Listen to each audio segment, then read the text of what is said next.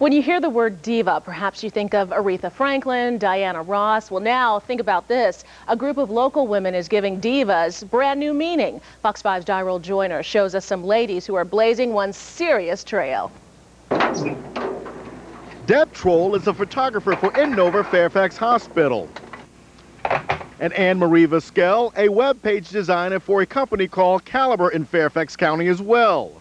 Women who love to work, but also women who love to hit somebody, lady! Which is why first-year player Anne-Marie took up a dare to be on the DC Divas. My nickname is Smiley because when I hit someone, I continue to smile. Now second-year player, quarterback Deb Troll, led the Divas to a 3-4 record last season, but believes a year of getting adjusted to getting hit and playing in pads will help them tremendously this season.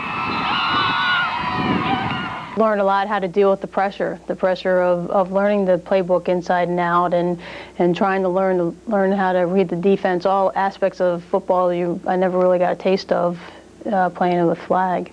Now the Divas practice 3 times a week, 3 to 4 hours a day, and that's not counting game days on Saturday. And get this, they're not even getting paid. You're definitely playing for the love of the game and for the hope that in the future the girls will get to that point where they'll get the paycheck. I know we don't get, we don't make $1 million or, but just the opportunity is there for women. So as Deb Troll continues her successful career as a photographer in Nova Fairfax Hospital, she also continues to be a successful quarterback in the NWFL. She hopes the league will not be a quick snapshot. Instead, it will take some time to develop into a league like the WNBA.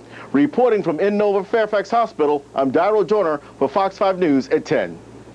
Kind of digging the divas there. I think that would be better than the XFL, which is honestly a bomb. Yeah, it was. It would. Watch the ladies out there. I bet we could have some male cheerleaders too. I mean, get the whole package. It's like Powder Puff back in high school. Yeah, It looked a little tougher than that to me. Yeah, you're right. Their first game's coming up on April 20th, too. Oh, So. I wish them the best. Yeah. Absolutely. That is great. Well, we